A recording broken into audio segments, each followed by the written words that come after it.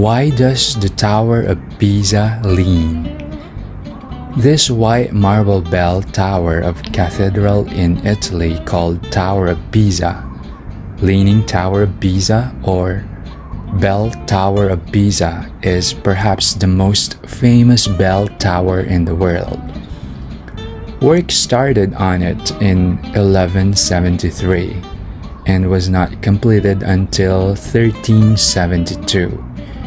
It was designed to stand 185 feet or 56 meter high, but after the first 3 stories were finished, the soft ground below it began to sink. It caused the tower to lean. The tower is about 17 feet or 5 meters out of line. Efforts have now been made to keep it from falling over. In 1994, they placed 660 tons of lead on the tower's base. This straightened the tower by 1 centimeter.